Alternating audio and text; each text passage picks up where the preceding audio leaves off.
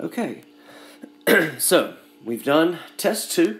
So now we're moving on to the next section, the next topic, which is the Flexure Formula. So let's just continue in our notes. We're going to do this. We're going to stay on schedule, go through our notes, topic by topic, like we would do if we were in class.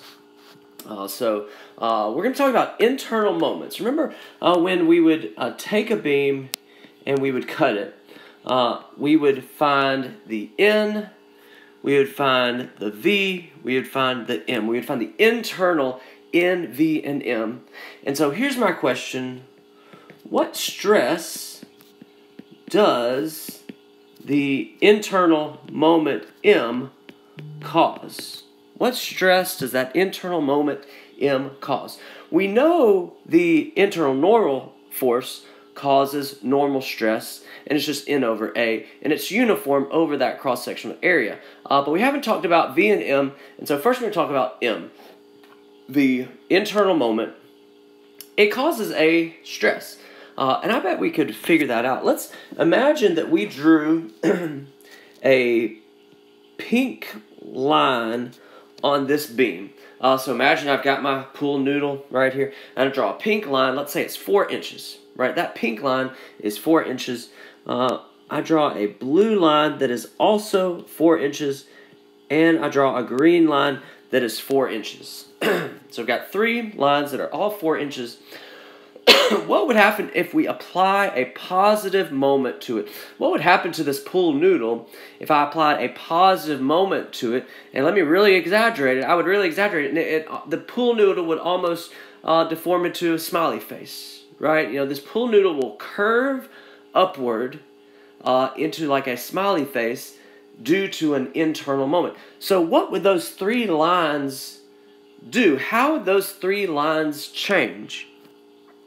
Well, they might. So let's say this is all 3 of those lines are 4 inches. If we curved this a positive moment, kind of making a smiley face, those 3 lines, let me try to draw what I think would happen to those 3 lines. Those 3 lines would kind of curve like this. Here's the blue line, and here's the green line. And so this pink line, it was 4 inches. It might only be about 3 inches now. Can you imagine that? Can you visualize that? This blue line in the middle of our beam, it was 4 inches. It is still 4 inches. All right? And this green line, maybe it's about 5 inches. Don't you think that's what would happen? The lines at the top half of the beam would compress, right? The lines at the bottom half would elongate. An internal moment can cause compression above the neutral axis and elongation below the neutral axis. I was about to skip ahead too much. So let's write that down. An internal moment can cause, let's say, change in length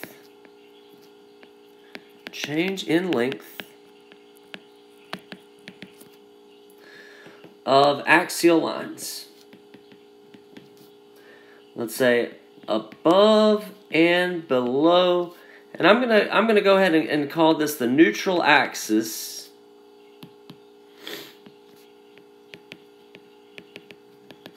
Lines that are above and below the middle, but it doesn't have to be the middle. It's really the neutral axis that we'll talk about, right? So a moment causes delta L of those lines. It causes normal axial normal strain. It causes a delta L over L. So I don't know if that, I think that makes sense right there. So if it causes the delta L, it's really causing normal stress. That's all I was trying to illustrate, that an internal moment causes normal stress. An internal moment leads to sigma, normal stress. Why? But what is normal stress? It's either a compression or a tension. Right? It's either compression or tension. Now, the normal stress caused by N is uniform, and if it's in tension, it's tension at the top, tension at the bottom, tension in the middle. It's a uniform, whatever that stress is, it's distributed uniformly. But with a moment, it's kind of interesting. A positive moment, like a smiley face, there's compression on the top, there's tension on the bottom, and it varies, and there's nothing at the neutral axis. How much does it vary? Well, let's draw this right here. If we have a positive moment, then this bottom part of it will elongate the most, right?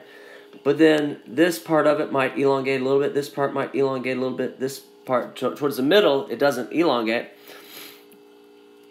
And over here, the top compresses the most, but this compresses a little bit, this compresses a little bit.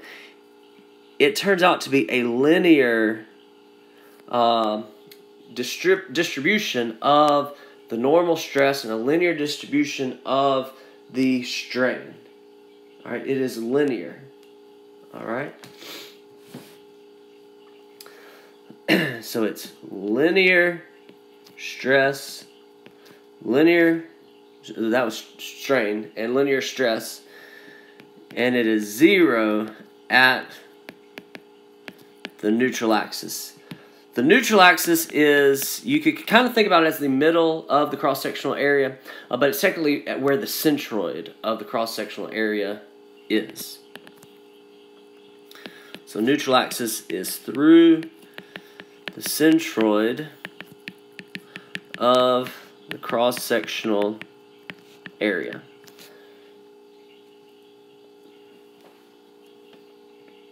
Okay, so let's draw. So, yeah, if you looked ahead, you know, a moment, internal moment causes normal stress. And let's get an equation for that. Let's get an equation for that. The normal stress is important. This is the most important equation in this section. The normal stress is the moment, right? The internal moment. Let me not do this. Brackets. The internal moment times the distance away from the neutral axis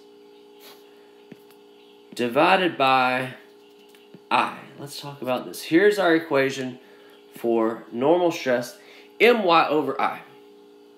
Not too bad to memorize. It's actually on your formula sheet, but I hope you'll memorize it. The normal stress caused by an internal moment is my over I. Does this make sense? That the larger the m, then the larger the stress. Right? The larger the magnitude of the m at that cut, then the larger the stress. The larger the y. What is the y? Y is the distance away from the neutral axis. Y is the distance away from the neutral axis. Okay, and what the book does is the book says we're going to measure Y up. Positive is up. And that's why the book has this negative right here. They say negative my over I. Sometimes I don't put that negative. I like to visualize it and put that negative in myself, whether I know it's compression or tension, just based on a positive moment. But technically, negative my over I. M is the internal moment. Y is the distance away from the neutral axis. Positive if it's above the neutral axis. Negative if it's below the neutral axis. And I, we talked about in statics, it is the area moment of inertia. It is the area moment of inertia. This is not the mass moment of inertia that we do in dynamics. This is the area moment of inertia that we do in statics. This is it's basically a measure of the amount of area and how far away it is from the neutral axis. So the larger the area you have and the further it is away from your neutral axis, then the larger your eye. The larger your eye, right? Think about this. The larger your eye, then there's less stress.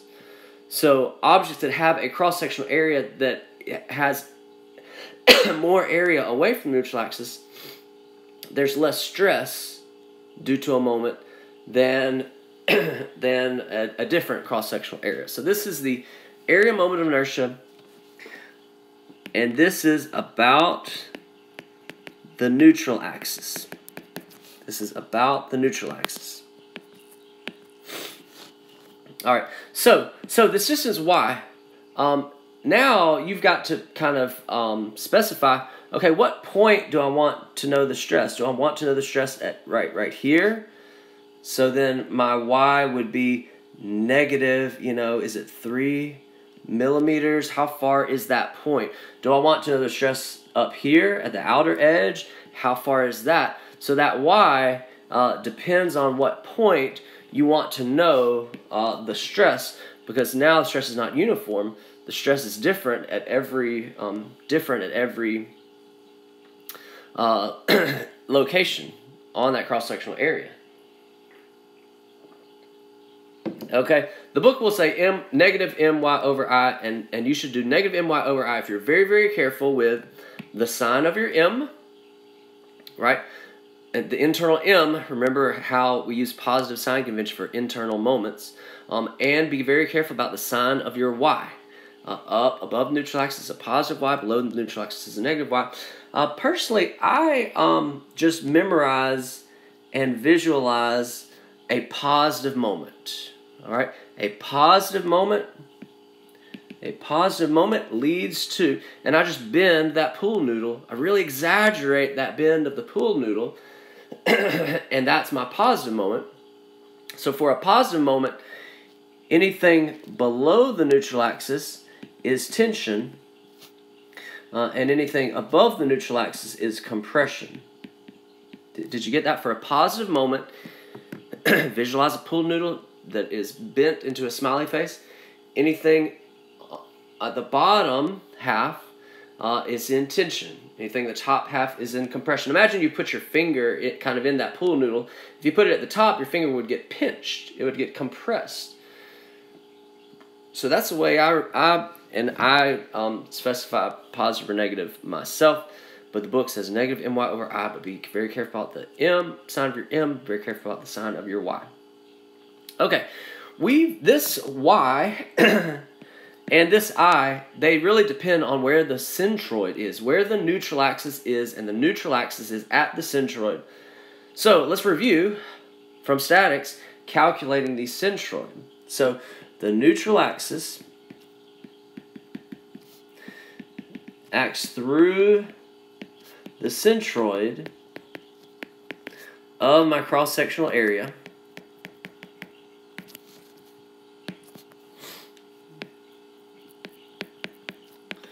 of my beam. Now, if we are lucky, maybe it's just a rectangle. So if that's what the cross-sectional area looks like, if I'm looking down the barrel of the beam, then my neutral axis is just right here, right? My neutral axis is just right there. If it is symmetric, so maybe it's an I-beam, and maybe the top and the bottom of the I-beam are perfectly symmetric, right? Anything that is symmetric, the neutral axis is in the middle, down the line of symmetry.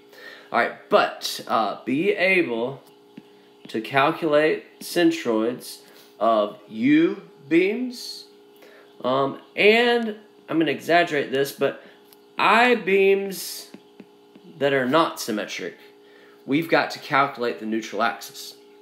Now, occasionally, if it's a specific shape, sometimes in the back of the book, for a specific shape of an I-beam or a U-beam, the neutral axis will be given for you. But I want you to be able to calculate the neutral axis of cross-sectional areas. I like to do these by just breaking it up into rectangles, right? Maybe I've got 1, 2, 3, and it's a composite body. Do you remember composite bodies in statics? Can you find the centroid of a composite body? I will review real quickly the review of centroids of composite bodies. We're really only interested in the Y location of the centroid. Most all of these are symmetric in the X direction, and the X direction doesn't really matter because we want the Y, the my over I, so we need to know where the Y location of the centroid is. So it is the summation of, you remember, summation of Y tilde O times A divided by summation of A. Remember, it's like you take the centroid of shape 1 times the area of shape 1 plus the centroid of shape 2 times the area of shape 2 plus the centroid of shape 3, the area of shape 3, divided by A1, the summation of all, the total area, right, divided by the total area. It's really a weighted average, right? It's a weighted average. Let's do an example of a centroid.